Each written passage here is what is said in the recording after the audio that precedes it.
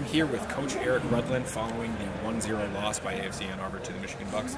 Coach, you knew this was going to be a tough match going into it. What did you say to the men beforehand, and what did you say at halftime after you went down that early goal? Beforehand, I mean, obviously from a psychological component, we just talked about obviously being here because of the work the guys the previous season had done. So, I think it's important to remember what the qualification process looks like for us. And obviously, we were able to play tonight because we had a good run last season. So, tactically, to be fair, the game went kind of as planned. I mean, we wanted to try to keep things really tight for the first, 50-ish, 55 minutes.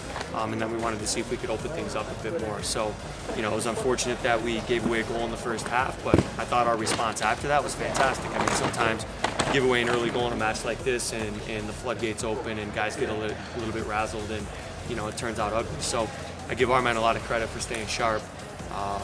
And at halftime, we talked about a couple things tactically to change, which we did a fantastic job of. And then, we wanted to be able to bring on Yuri and see if he could help us in the second half. And, he obviously helped us change the game when he came on. Absolutely.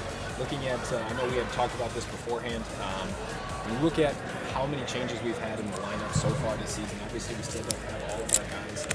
What do you think from this moving forward, not necessarily having everybody who's going to be in the lineup, and what do you tell some of the guys who are potentially trying to make their case for staying in the starting lineup?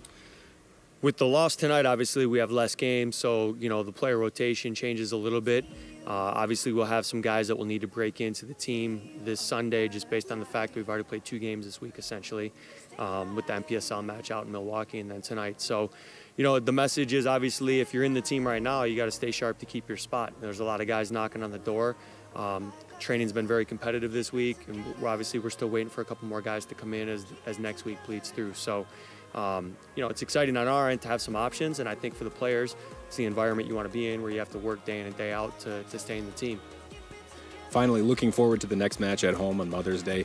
What are some of the positives that you take away from this loss that you'll be looking to carry into that match? Too early to tell positives. I think right now, obviously, it's just trying to regenerate these guys who played tonight, see who can go on Sunday, and then, try to see who we can bring into the team that maybe hasn't played yet or hasn't featured yet for us. So, obviously, we can hang our hat on, giving the Bucks a good game. Obviously, we came to win, so that's disappointing. But, we'll get together as a group tomorrow and start the process to build towards Sunday. Thanks, Coach. All right. Thanks. Appreciate it. Yep.